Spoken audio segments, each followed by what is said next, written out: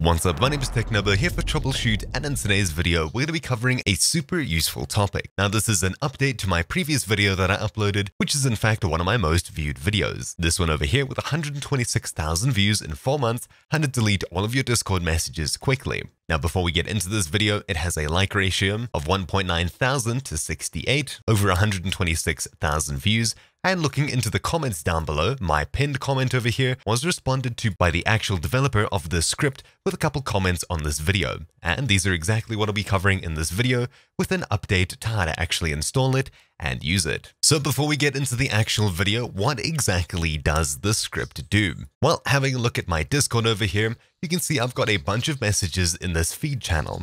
Now basically, I want to remove all of these tweets over here from the feed so that it's just YouTube videos, and that's about it. What you'd usually do is you'd right click and click delete message, then delete.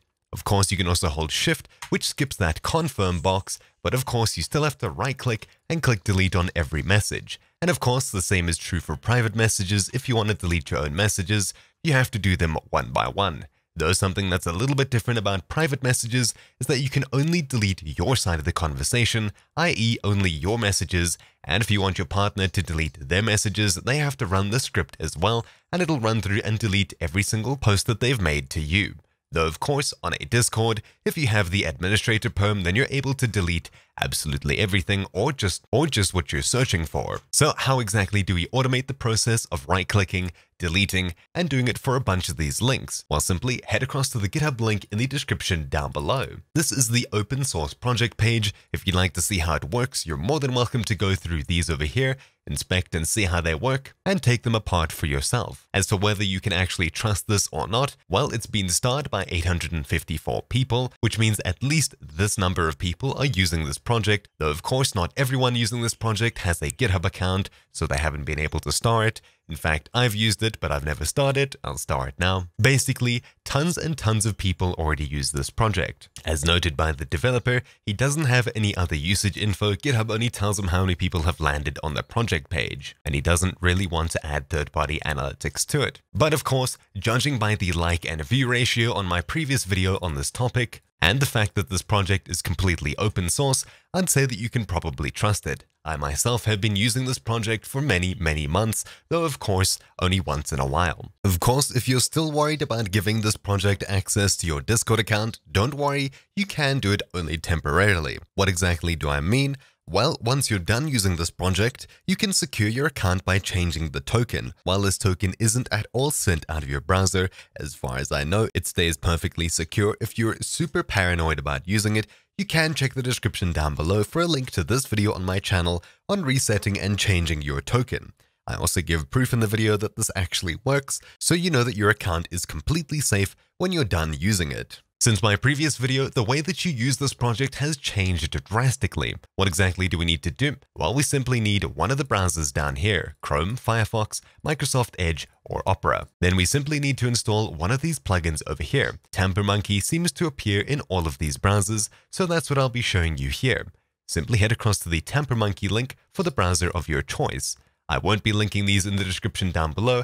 However, you will find them on the GitHub page linked down below. Once we're on this page, simply click Add, and it'll add it to your browser. I already have it installed, so I only have the option to remove it. Then it should appear in the top right of your browser up here. We can click on it, and we'll get some info on TamperMonkey. And of course, if you don't see the icon over here, click the little puzzle piece over here and scroll down until you see TamperMonkey. Then simply click the pin next to it so it's blue, and it'll appear on this top bar over here. Once you see it over here, that means that it's working. Then we'll go ahead and install it from either OpenUser.js or GreasyFork. I'm more familiar with GreasyFork, so this is the link that I'll use. Of course, either of these work. Heading across to the GreasyFork link, all we have to do is click Install this script. Then over here, we have a small little install button. Click that as well. And of course, if you're curious about how the project actually works, here is the open source script file that we can also find on the GitHub page. All the info that you need is over here. So simply click Install, and it'll now be added to TamperMonkey. You won't exactly know that it's installed, but hitting F5 on this GreasyFork page, you'll see that button turns into Reinstall version. When you see that, we're basically done installing the script, and we don't need to run anything in our console. That's all we have to do. Next up, head across to discord.com in your browser and sign in. Of course, I'm already signed in, so all I have to do is click Open Discord and it'll be taken across to this page over here. Special note, don't attempt to do this in the desktop version of Discord, as it has to be the browser version that we installed the script on. As you can see, Tamper Monkey up here now has a 1 next to it, and you can see that the script is currently running. Of course, if you want to deactivate it at any time, you can simply click the green button next to it to disable it, or head across to your dashboard, find the script, and click the trash can on the right-hand side to uninstall it completely. Anyways, once you're done with that, simply have a look in the top right for the new trash can icon. Click that, and we'll get this familiar little interface. On Discord, bulk delete messages. Now things are a lot easier than in the previous video. Simply click Get next to Authorization, Author, and Guild/Channel. This will take whatever channel you're in and put all of the info in here. Note that if you change the channel, simply click across to a different place, like my Discord over here, and click Get next to Guild/Channel once again. Of course, if you click Get next to Author, this is your ID, and it'll only delete messages that you post. If you want to delete all messages, simply get rid of the author message over here completely. Otherwise, if you want to delete someone in particular, head across to the user settings in the bottom left of Discord. Then into the Appearance tab, scroll down to the bottom, and make sure developer mode is enabled. If we head back to here and right-click on a user anywhere, we can click Copy ID. Then you can paste that into the author ID, and whenever you tell it to delete messages, it'll only delete messages from that user in the guild and channel that you described. What exactly is a guild? Well, it's simply the server that you're in. What is a channel? Well, of course, that's the text channel that you're in. So of course, to keep things nice and simple, I'll type a couple of messages into the feed over here. Let's get to deleting my messages. Because I'm going to delete only my messages, I'll click Get next to Author. Then I'll click Get next to Guild/Channel to get the current channel that we're on. As for the date range, you can set a start date and an end date in here. Clicking the dark calendar icon on the far right-hand side of the input box, you'll get a calendar input where you can simply select a date. However, I'll be leaving this as blank. Then we can also set it to only work between certain message IDs. If I said that we only want to delete from this message over here to this message over here, all we need to do is simply find the start message, right-click on it, and click Copy ID. Then we can paste it in the after message ID to only delete the messages newer than that. And if you want it to stop at a certain message, we'll paste that in before message ID, so only messages posted before that will be deleted. Now that I've got these two message IDs in here, you can also put another filter on it to only delete messages that contain certain text, has a link, or a file. By default, the script won't delete pinned messages, though of course, if you check this box over here, it'll delete pinned messages as well. Now, of course, because I'm recording a video, there's a new button over here called Screenshot Mode. This is rather useful, as it says that it'll try and hide personal information. Now, of course, that hid these over here, but I'll go ahead and disable this once I show you how the script works. Upon clicking Start, you can see that it goes through and offers to delete some messages. As you can see, it only pops up with one message over here, which is this one over here that I edited. Why is that? Well, if I disable Screenshot Mode, you can see these two message IDs over here. That is, this one over here and this one over here. It's only offering to delete this message here. What I'll do is I'll delete from R to here, so it'll delete these three messages instead. Copying the ID, pasting it into the before, and clicking Start, this time you see we have three messages that we can delete. Messages, Few, and A. Upon clicking OK, it'll run through the messages and delete them one by one very quickly. In fact, on second thought, I don't think I'll be using the screenshot mode as it hides quite a lot. For the sake of this video, I'd rather go through and manually blur out anything if I need to. But anyways, with that aside, what I'm going to do is take out the after and before message IDs, as well as the author over here. Basically, what I'm going to be doing is I'm going to run through this entire channel and only delete messages that contain the link twitter.com. Why is that? Well, I'll go ahead and keep all of these video links over here that were uploads from my friends. If I want to delete messages that only contain twitter.com, over here in the search messages area, I'll type in twitter.com into the text area. Of course, I could also use just tweeted, or if I want to delete messages from only this person, I could copy his name and just tweeted. Then once we do this, we can click Start, and we'll see a list of messages with 3 dots at the end, meaning that there's more than it will show on this list. I'll click OK, and it'll automatically start running through them. Now, of course, as you can see, it's leaving all of the YouTube links over here, but we're only deleting the Twitter links that are here. We can see what messages are already deleted by looking in the feed over here. Now, after deleting quite a few messages, I got to about 31 messages.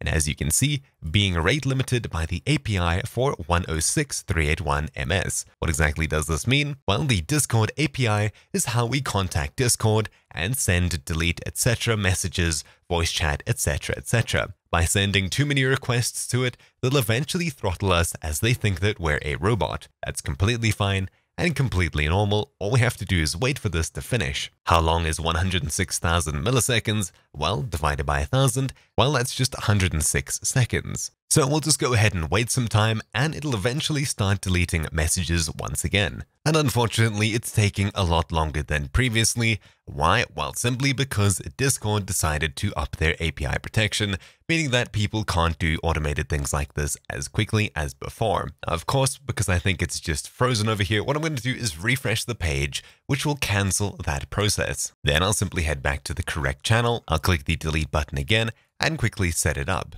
So guild channel, containing text, twitter.com, and I'll click start. This time it should run a little bit faster just because I've restarted it. There we go, as expected.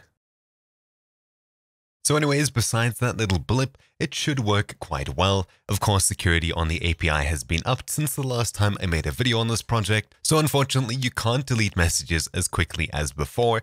You can only do a burst of about 30 of them, and then you'll be limited by the API, so you'll have to delete messages a lot slower. Is this the fault of the developer? No. Is this the fault of Discord? Well, not necessarily. This is the fault of whoever they're using to secure the API. While it's doing its job of keeping Discord up and making sure that people aren't attacking them by sending tons and tons of requests to their server, it does of course slow down things, such as this project over here that just tries to delete a bunch of messages. So of course, now because I've showed you how to use the filter and get it to work on messages inside of a feed, I'm going to go ahead and head across to my private chat now, though I'll refresh just before I go there. So deleting messages from a private chat, I'll simply click the delete button once again, get authorization, guild channel, and I'll click get next to author. This is rather important, as if you don't click this button, it'll tell you there's an error every time you try to delete a message that isn't yours. Why is that? Well, simply because you can't delete messages that aren't yours in a Discord private message. So I'll leave everything else as is. I've only set the guild channel, authorization, and author. All I need to do is click start, and it'll start running through messages here. I'll click OK, and it'll start deleting only my messages from this conversation. Of course, if you want to stop it at any time, simply click the stop button, and it'll be stopped instantaneously. And of course, if you want the entire channel to be cleaned of both your messages and their messages, you'll need to send this project along to them so that they can clear their own messages. You can only delete the messages that you sent in a private chat. Assuming you're admin on a Discord, you can go ahead and delete basically any messages there. So anyways, I'm going to leave this running for quite some time, get rid of the author, search messages for twitter.com, and I'll simply leave this running, going through and deleting all of the Twitter links over here, leaving just YouTube, which is exactly what I want. When this is eventually done, I'll be happy and things will be good. And of course, just an unfortunate quick side note, if you try and delete messages yourself too quickly by holding down Shift to skip that delete dialog, eventually deleting messages will just no longer work. I'll give you an example here now. And there we go, you can see that me trying to delete these messages is no longer working. Why is that? Well, because we're simply rate limited. I even got here without using the bot. So, of course, using that script makes life quite a bit easier because we don't have to go through and manually delete those messages ourselves. While there isn't a way to actually speed up how long this rate limit takes, you can in fact get a bunch of messages deleted very quickly by getting some of your friends to help you on their accounts as well.